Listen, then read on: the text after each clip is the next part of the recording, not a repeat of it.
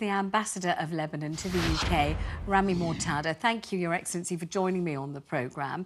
And you heard Tom Much, our correspondent's summing up of the situation as far as Lebanon is concerned. And you have a reason for wanting to appear on this programme this afternoon. So maybe you'd be kind enough to explain what that is.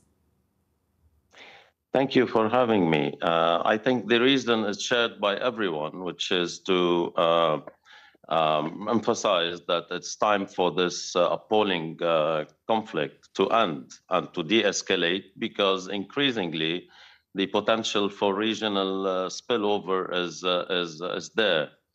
From our side in Lebanon, the Lebanese government is obviously doing its utmost for Lebanon not to be embroiled in this conflict.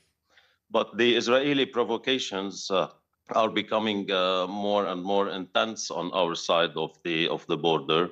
Despite the relative self-restraint from the Lebanese side, we've been witnessing sporadic clashes now for a month. We do not want escalation, but at the same time, no country can stand idly when its territories are targeted and when its citizens are killed. 2 days ago, the Israelis blatantly targeted a civilian car, killing a grandmother with her 3 grandchildren. So civilians are being targeted. In parallel, the level of violence in Gaza carries all the risk for a regional spillover, not only towards Lebanon, but I think towards different destinations in the region and beyond. We're all witnessing the passionate protests in different European capitals, including London.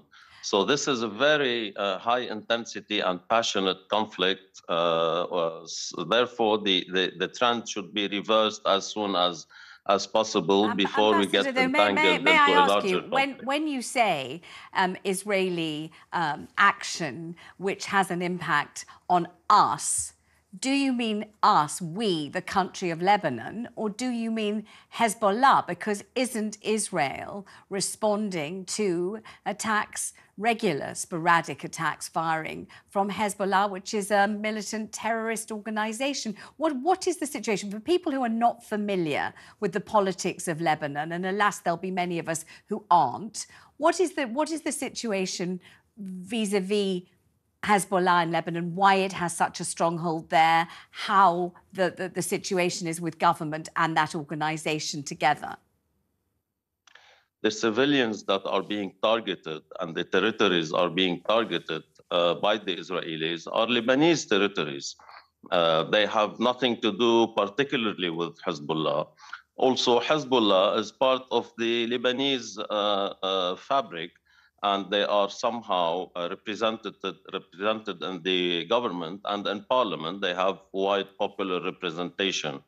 Of course, they have their modus operandi, but as I said, the Lebanese state is doing its utmost to rein in everyone, because we're not interested in being embroiled in the conflict. But I think once the level of violence crosses a certain threshold, it's difficult to contain the spillover effect. It becomes natural, not only towards Lebanon, but throughout the region. Is it true, Ambassador, is it true that you were hoping, or that you wanted to express on this programme, a desire to be instrumental, to be some kind of broker of peace, to be some kind of architect of an agreement or some kind of entente cordiale that you, Lebanon, would try to bring about? Is that right? Is that what you're aiming to do, or you would want to do? Well, Lebanon has always been a peace-loving country. At the same time, Lebanon has never stand idly when its territories were occupied. So yes, we want de-escalation in the region. We want stability in the region. We want to reverse this trend. And we think that the level of violence in Gaza is simply worrying. So we would be ready to do our utmost for de-escalation and for sparing the civilian lives. The death toll in Gaza among Palestinian civilians is appalling. So ceasefire at the earliest. I think the most pressing ethical and political imperative is to have a ceasefire.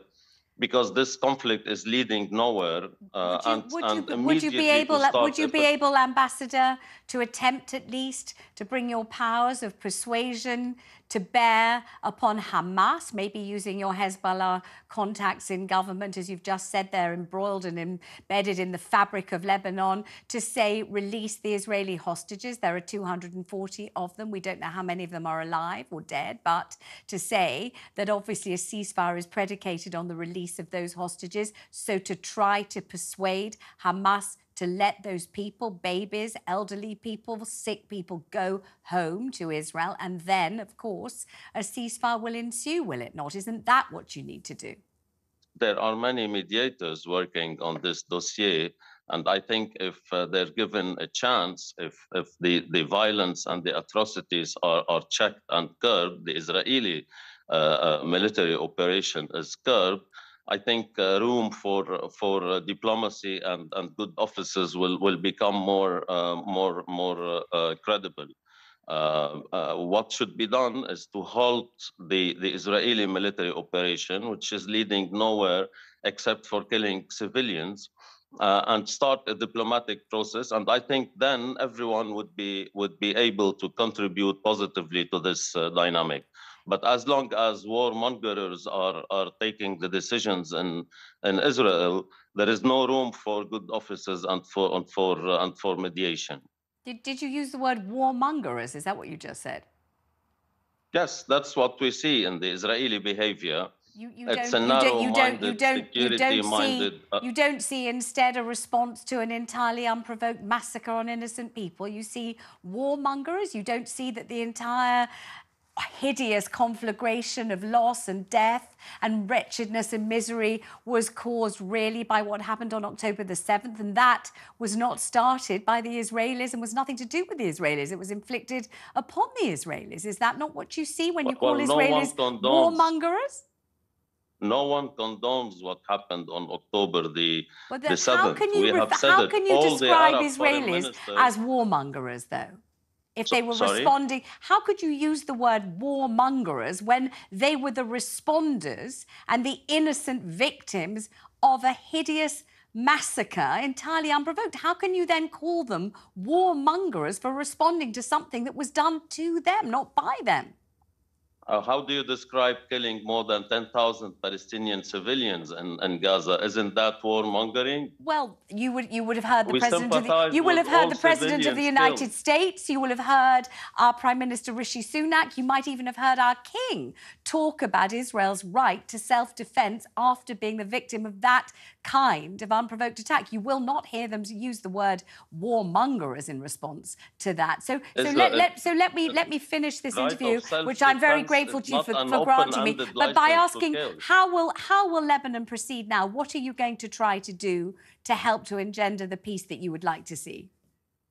Well, we are checking in everyone, and we are doing our utmost not to be entangled into the conflict. But as I said, it needs cooperation from all stakeholders.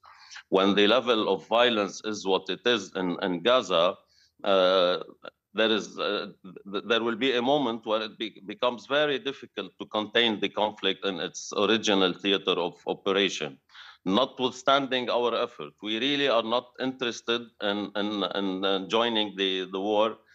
We have enough problems in Lebanon, so we really hope that for the violent trend to be reversed. Hear, hear. And on self-defense, Ambassador, thank you very much indeed for giving us your time this afternoon. We appreciate it enormously. Thank you.